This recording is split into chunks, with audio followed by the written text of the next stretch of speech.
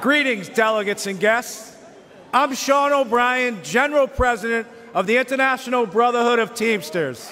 Today, the Teamsters are here to say we are not beholden to anyone or any party. American workers own this nation. We are not renters. We are not tenants. But the corporate elite treat us like squatters, and that is a crime. We've got to fix it. What could be more important to the security of our nation than a long-term investment in the American worker?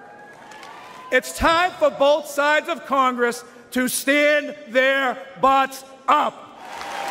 We will create an agenda and work with a bipartisan coalition ready to accomplish something real for the American worker.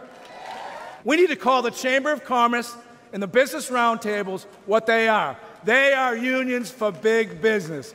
And here's another fact. Against gigantic multinational corporation, an individual worker has zero power.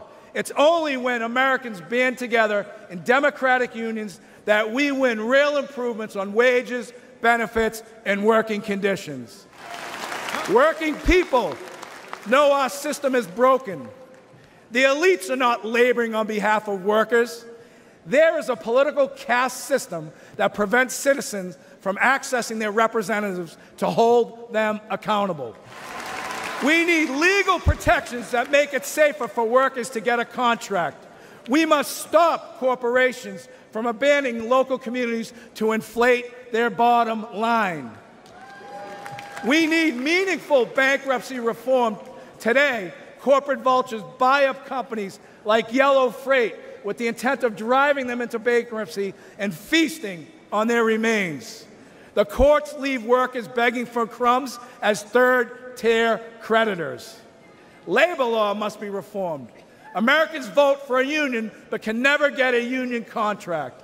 Companies fire workers who try to join unions and hide behind toothless laws that are meant to protect working people but are manipulated to benefit corporations.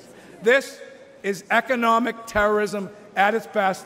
An individual cannot withstand such an assault. A fired worker cannot afford corporate delays, and these greedy employers know it.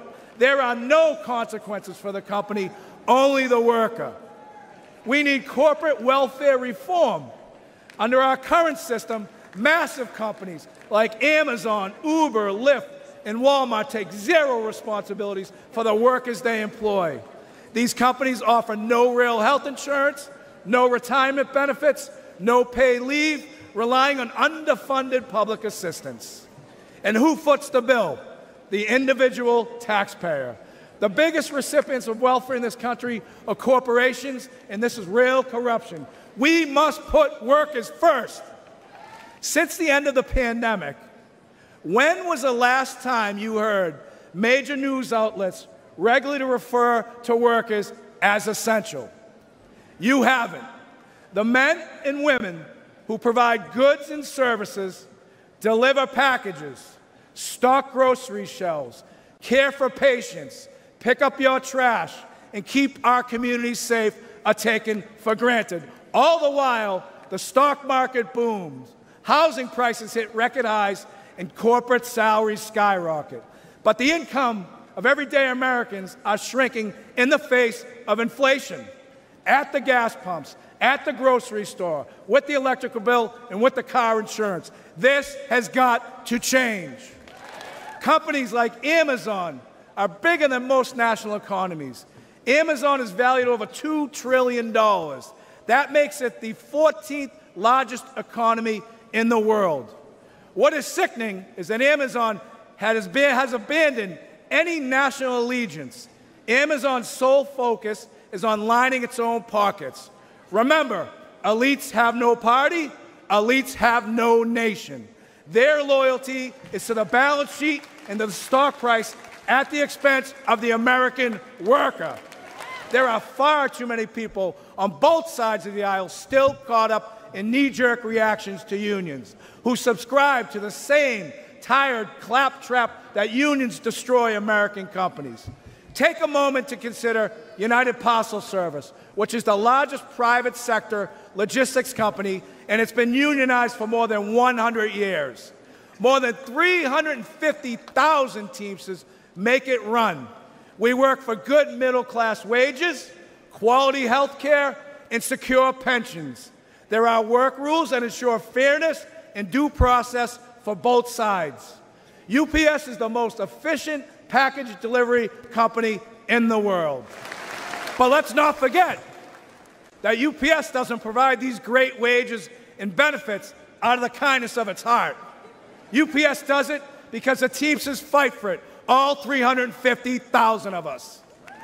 I see well-intentioned people arrive in Washington and get eaten up by an unforgiving system.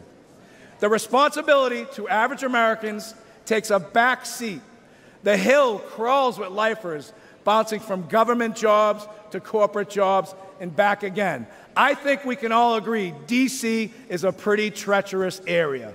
Most legislation is never meant to go anywhere, and it's all talk. And in America, talk isn't cheap. It's very expensive, and it comes at the cost of our own country. I challenge each and every one of you, and especially my friends on the Democratic side, to embrace cooperation, to truly collaborate, to achieve meaningful and productive change, to ensure we make this great nation in this world the bigger, faster, and strongest nation in the entire world. I love this country. The Teamsters love this country.